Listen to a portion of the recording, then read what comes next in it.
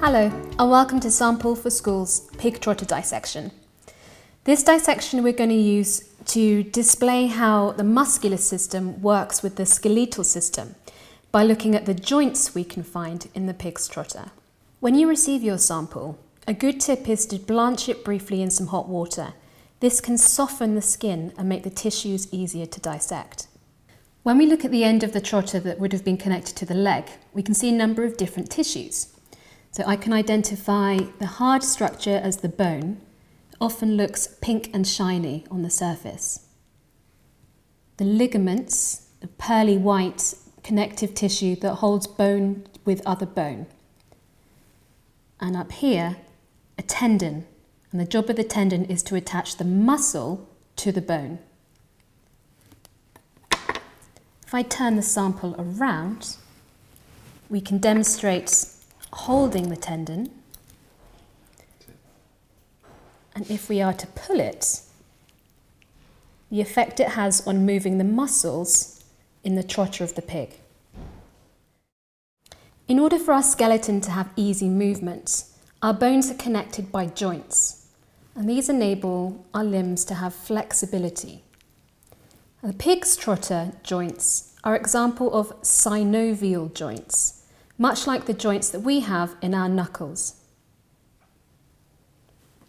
To explore the tendons and the joints more, we can make an incision down through the skin.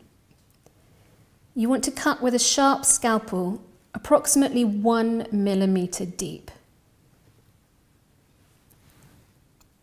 Checking not to cut too much through because we want to keep the tendons underneath intact.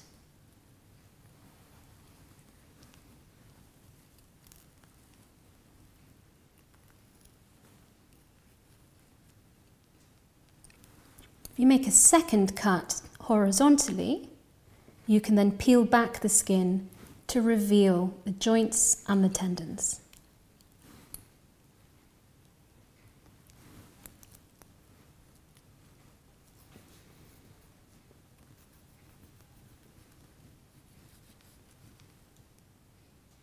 Once you have removed the skin, you can see the tendons lining across the joints on the surface. We can cut a little bit deeper to free up those tendons.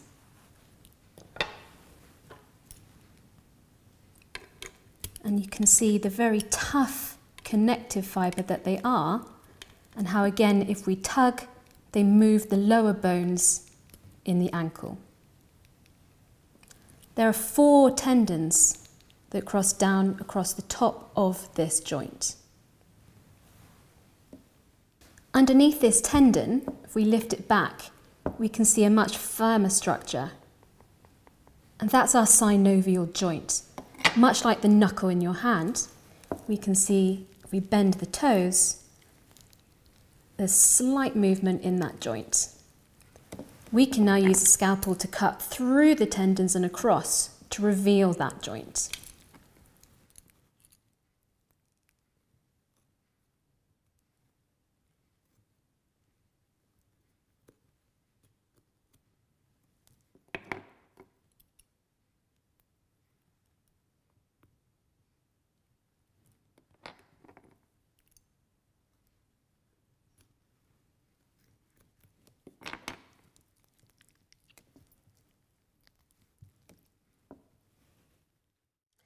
Once we've cut through the tendons running across the top of the joints, we can peel them back and see how they are attached to the muscle and how the muscle is connected to the bone with these tendons. Underneath there, we reveal the joints.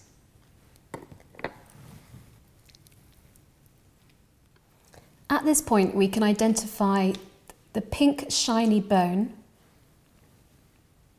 the white cartilage that protects the bone, and inside the joints, when you make your cut, you may notice a little bit of fluid oozing out. That's the synovial fluid. If you turn your sample upside down, you can make another incision underneath and see the tendons and the joint for the smaller digits. So this dissection offers a great opportunity to explore the differences in texture between muscle, tendons and bone, and how this relates to function. For more information, including lesson plans and risk assessments, visit our website www.samplesforschools.co.uk.